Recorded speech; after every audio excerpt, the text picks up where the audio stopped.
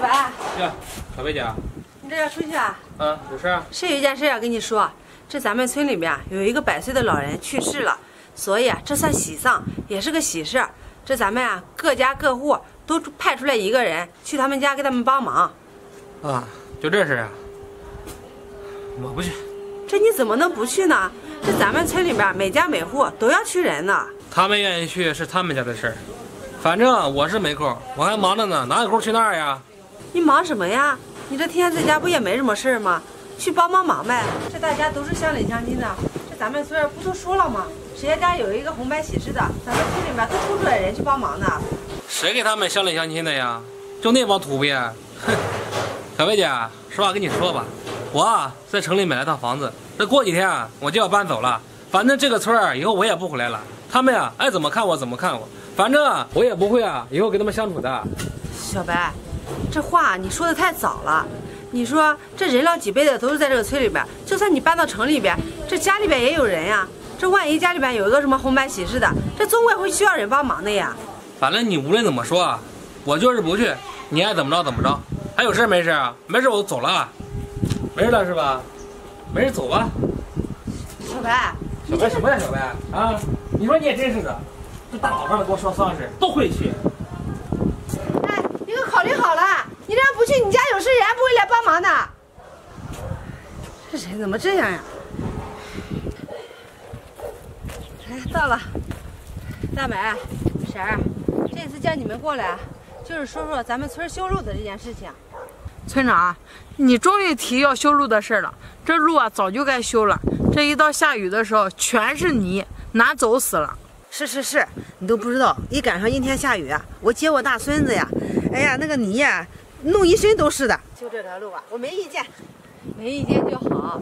是也考虑到这条路确实也该修了，这咱们村出行干嘛都不方便，所以我就想修。但是修这条路的话，有几个要点需要大家统一一下。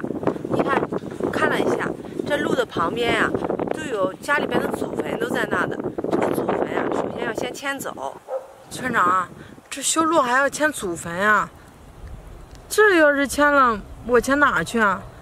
再说了，我这就一个女人家在家，迁祖坟这么大的事儿，我一个女人我也办不来呀。村长，是你们家的祖坟不也在这儿吗？你迁不迁呀？迁，我怎么能不迁呢？我是咱们村的村长，我肯定要起到带头的作用第一户迁的就是我们家。那就好，有你这句话呀，我这心里就踏实了。我也迁。还有大美，你担心的事情都不是问题。咱们村里边只要有事情，每家每户都会出一个男丁来帮忙的。所以你看找人的话要花不少钱的。这每家每户出一个人，这钱咱们就省下来了。咱们只要管一顿饭就行了。哎呀，能这样真是太好了！咱们村里的人就是好，这都是你的功劳咱们互帮互助，这有什么事这大家齐心协力的，真好做的。是你说咱们都是乡里乡亲的，谁家能没有一点事情这样做起来都方便。是，这些功劳都是村长的，还是你带领的好，你管理有方。别这么说，说明咱们乡里乡亲都是比较好相处的人。村长，那既然你都这么说了，那我也同意迁。只不过那边的祖坟不只有咱们3家的，还有那个城里面那小白的，他家的怎么办？他家的祖坟到时候我会打电话通知他的，到时候他迁不迁那就是他的事情了。村长，他那个人目中无人，哎呀，我们都不想跟他来往。是村长，我还记得那时候咱们村的100岁老人去世，去请他的时候，你看他说的那些话多难听而且都不愿意过来帮忙的。这现在祖坟你去找他，他会同意迁吗？那也就不是咱们操心的事了，这我只负责通知他，他如果不迁的话，那后边咱们就不管了。行，他这种人最好少理。那行，你们都没意见，这件事就这么决定了。行，那行，咱们走吧。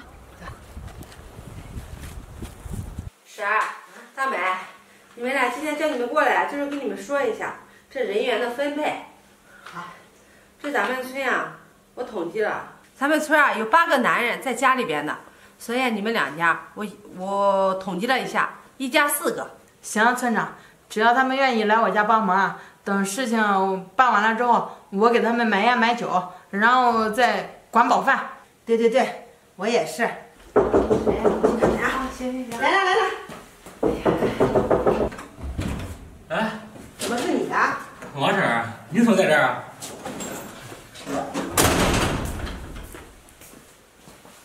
村长，你看谁来了？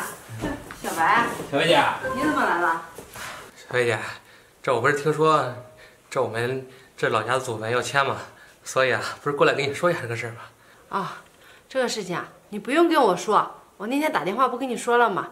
你直接找人迁走就行了。哎呀，小白姐，你看你这话说的，这咱们村不是有县城的吗？我今天的意思啊，就是你看能不能在咱们村给我找几个人啊，把我们家祖坟给迁一下。行，你是谁呀？你不是城里人吗？你怎么能用着我们这乡下人呀？我们这乡下人可都是土包子呀！呀，王婶，你看你这话说的，什么乡下人土包子呀？我也是咱们村的嘛。你看这我有困难了，咱们不应该互相帮助吗？还帮助呢？可算了吧，你可是城里人，我们这些农村人能帮上你什么忙？哎呀，你这说的什么话呀？这以前是我做的不对啊，我知道错了。你看你们啊，不是也有祖坟要迁吗？这正好咱们一起迁，多省事啊。谁跟你一起啊？这我们家的祖坟也是这街坊邻居、乡里乡亲来帮我迁的。他们至于帮不帮你啊，那谁知道呢？我估计啊，人家肯定不愿意。你看你们这话说的，我不找你们。那个小白姐，要不你出面找几个人？你是咱们村长的，他们应该都听你的。小白，这个忙我恐怕帮不了你，你还是自己想办法吧。哎呀，小白姐，你怎么可能找不到呢？你这样，你跟着找，我出钱，你看行吗？出钱？那你能出多少钱啊？你看这样行不行？去一个人啊，干一天，我给他100。100啊？你们俩正好在座呢，先问问你，你们愿意吗？我才不愿意呢。我也不愿意。才100块钱，看不起谁呢？你不是有钱吗？使劲砸呀！200。我们家不差那200块钱。我也是。你们不愿意去，有人愿意去。村长，你找人说说，这说不定就有人愿意去了呢。啊，小白，我就实话跟你说了吧，别说出200，你就是出1000，咱们村啊也没有人愿意给你帮这个忙。就是，我们农村人啊，虽然挣的没有你们城里人多，但是我们农村人啊有骨气，不跟那种不三不四的人来往。就是自己目中无人，现在想让人帮你呀，没门儿。小白，你也别怪他说话难听，这也是你自己咎由自取。你想一想，这咱们村大大小小的事情，找你的时候，你哪一次出过面给人家帮过忙呀？这乡里乡亲的，为的什么呀？不就是谁家有事谁家去帮忙吗？你老是不给别人帮忙，现在你用着别人了，你觉得别人会来给你帮忙吗？有些时候，这事情不是钱能解决的。小白，我奉劝你一句，你现在是有本事了，有能力了，在城里面买了房子，不在家里边住，但是做人呀，咱不能忘本。你不管走到哪里，你都是这个村里面的人。这俗话也说得好，做人留一线，日后好相见。做事情啊，别做得太绝了。行，我知道了。那我先走了。